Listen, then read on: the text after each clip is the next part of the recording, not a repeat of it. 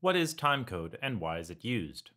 Timecode is a measurement of time in the context of film and video production and/or broadcast.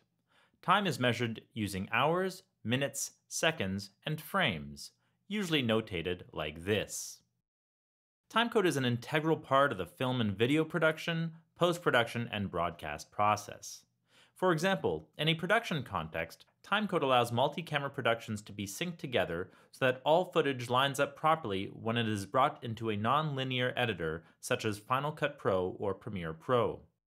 In post-production, timecode is used to keep the entire team synchronized, including composers, sound editors, colorists, and more. In this way, everyone's work can be frame accurate and properly synchronized to the edit or picture lock. In broadcast, video runs on a tight schedule and every frame must be accounted for, especially in this day of 24-hour television cycles. Proper adherence to timecode lengths is crucial.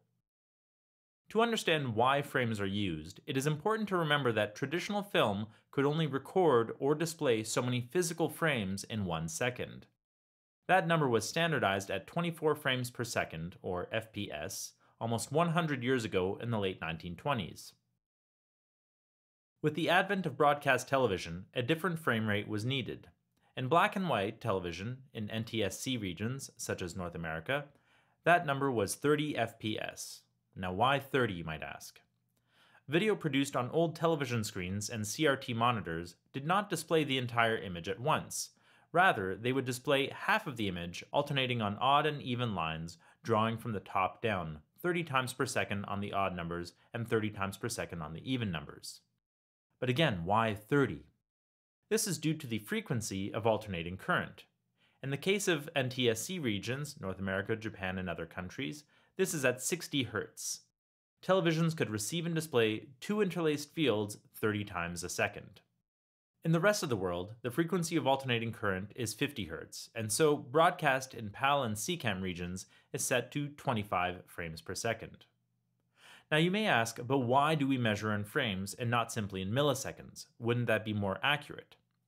While that might seem simpler, the fact is that 1 second divided by 24 frames means every frame of film equals 41.66 milliseconds.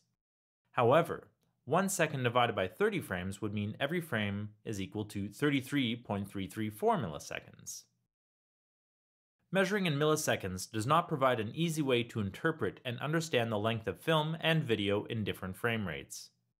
In conclusion, timecode is a measurement of time, specifically in the context of film and video production and broadcast, counting hours, minutes, seconds, and frames.